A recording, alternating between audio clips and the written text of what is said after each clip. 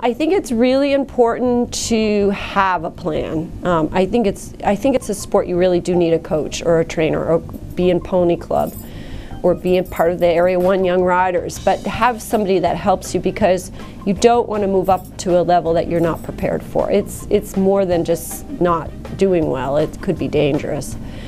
So we do some conditioning, and at the lowest levels that might just involve riding 5 or 6 days a week. It might not be you have to go out and trot and canter around and gallops, but as you go up the levels you do a little bit more intensive conditioning, you do a little bit more galloping, some, a little bit more trot sets, you add in more conditioning, you practice each phase. Cross country is the phase we practice least in an odd way, because there's not that many cross country courses to go practice on. But you're still practicing out on the terrain, and probably once a month we'll go find a place to school cross country. But the dressage and show jumping, we practice just like anybody else would for their sport.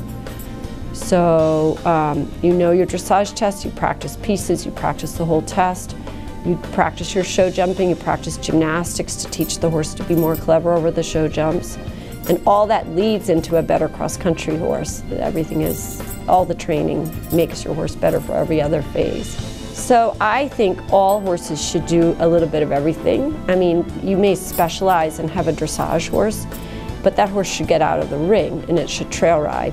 And maybe I have students that do tiny little schooling cross-country events just to get the horse out, teach it to go out across the country. I think it makes them sounder, more clever on their feet, more capable. I think dressage horses should do a little bit of everything just to keep them strong and healthy and mentally happy.